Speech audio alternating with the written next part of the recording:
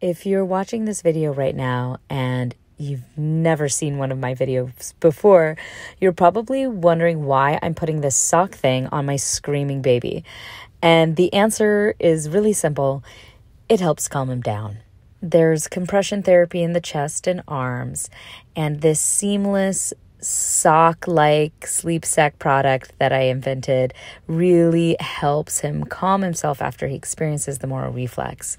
And he doesn't feel trapped because it's really stretchy and he can still move around.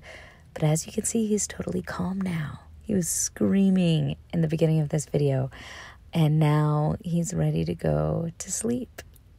Night, night, little guy.